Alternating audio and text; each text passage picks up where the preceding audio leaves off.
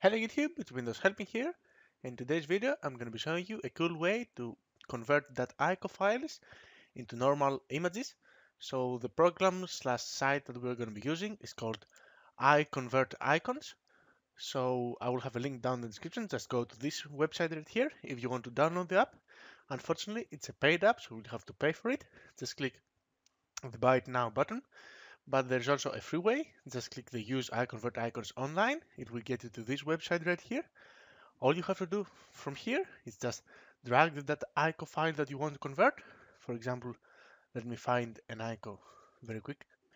So here's an icon file. You just have to drag it into the website, wait for it to be uploaded. Then it will get you to some options. So just wait for it. So here you click the icon that you want, for example, this image right here, it will automatically download, and as you can see, you can open it, and this is the image that you can use in websites or applications or something like that. So thank you for watching, guys. As always, if you like my videos, please subscribe and like them, and I will see you at my next video. Bye.